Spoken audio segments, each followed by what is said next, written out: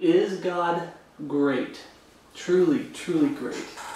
Anybody who's a Bible-believing, God-fearing man or woman will say, absolutely God is great. But first of all, we got to talk about what God are we talking about? Okay? What God are we talking about? The true God. 1 Corinthians 8:6. But to us there is but one God, the Father, of whom are all things, and we in him, and one Lord Jesus Christ, by whom are all things, and we by him. Okay? Deuteronomy 6:4. I'm just going through these real quick for an intro. Hear, O Israel, the Lord our God is one Lord. Okay?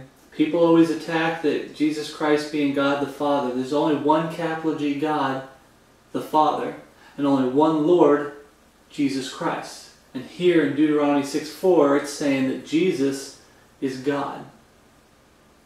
Eventually I'll do a study going through with you, brothers and sisters in Christ, us going together through the Old Testament and realizing how often Jesus is mentioned and how often the Godhead is mentioned. It's mentioned all throughout the Old Testament, but they don't know about it because it wasn't revealed to them. It's revealed to us through Jesus Christ, to the Jewish people that rejected him. Isaiah 44:6. Thus saith the Lord, the King of Israel, and his Redeemer, the Lord of hosts, I am the first, I am the last, and beside me there is no capital G God.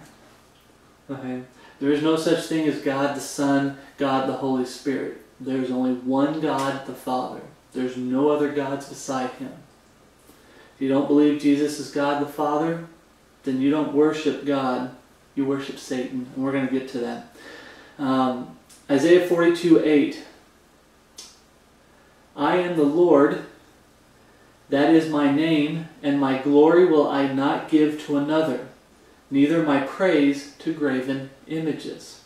Okay. Now I'm not going off in big studies. I did a big study on graven images, but what I'm trying to get here is the understanding that there's only one God. Okay. And is that one true God, capital G God, great in your life? Or is the lowercase g God of this world great in your life? Okay. Mark 12:29. And Jesus answered him, the first of all the commandments is, Hear, O Israel, the Lord our God is one Lord. Going back to Deuteronomy 6:4. The Lord our God is one Lord. And this is Jesus saying it. Okay. Notice in Mark 12:29 it says lowercase l. Okay.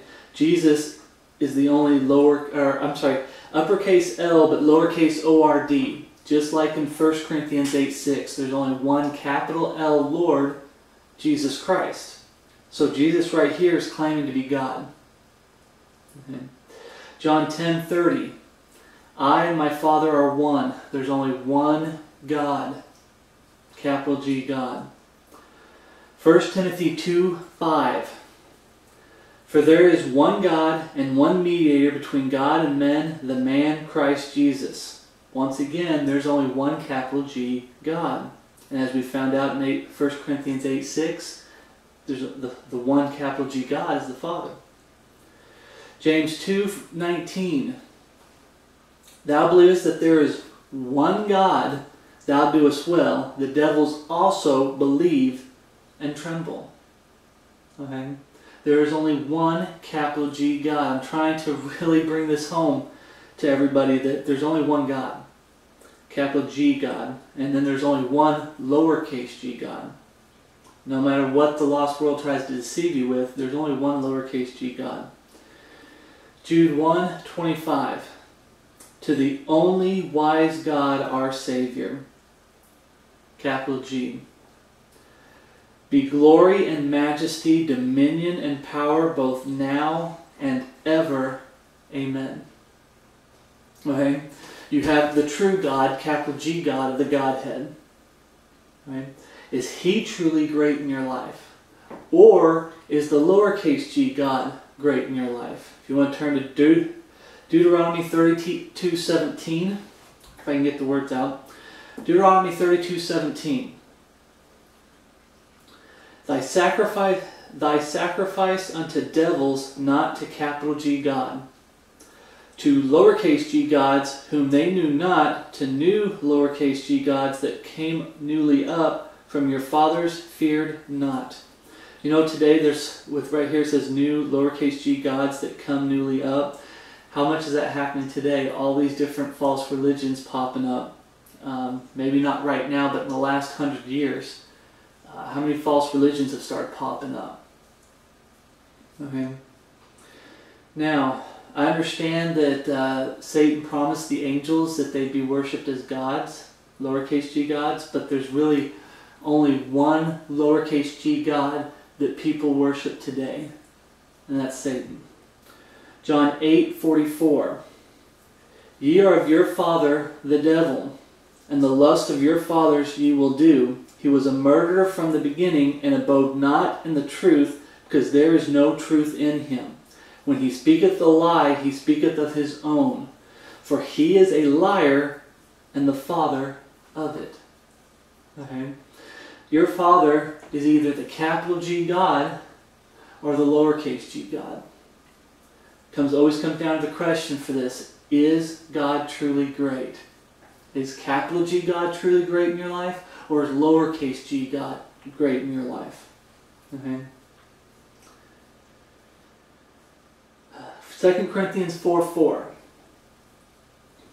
In whom the God, lowercase g God, of this world hath blinded the minds of them which believe not, lest the light of the glorious gospel of Christ, who is the image of God, should shine unto them.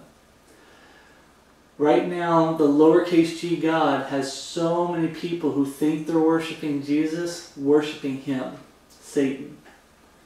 A lot of these religions that use the word, the name Jesus, they worship a fake Jesus. They worship Satan.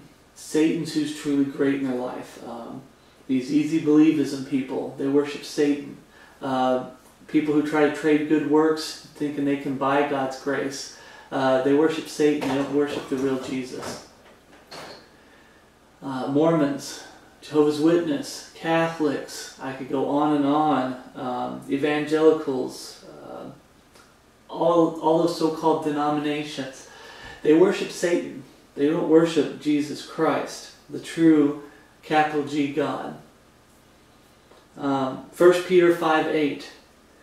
Be sober, be vigilant, because your adversary the devil, as a roaring lion, walketh about seeking whom he may devour. Satan is supposed to be our adversary.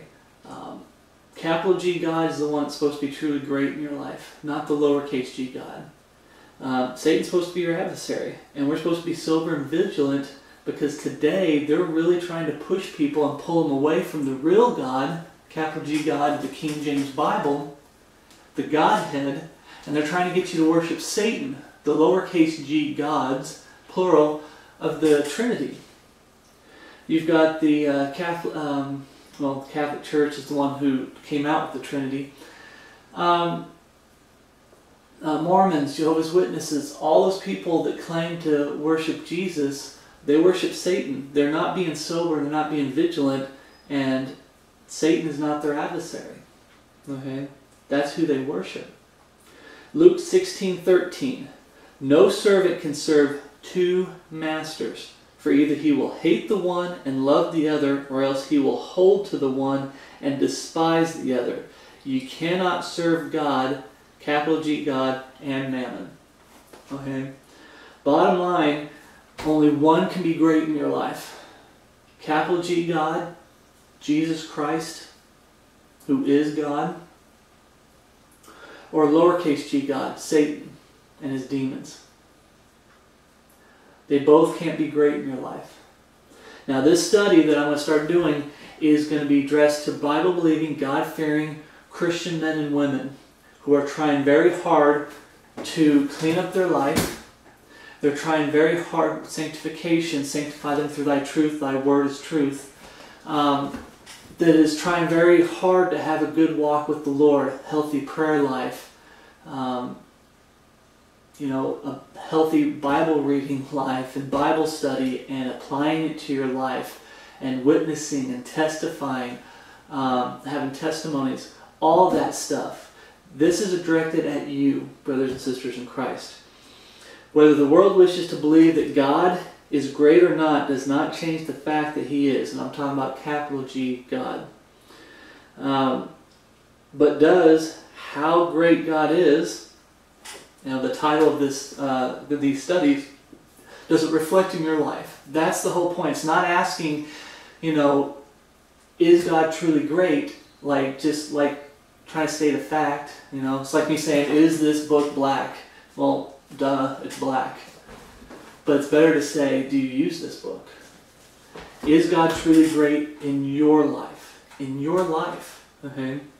So we're going to go through some stories like I do, the courageous man and foolish man, and we're going to use testimonies and examples, good examples and bad examples throughout the Bible.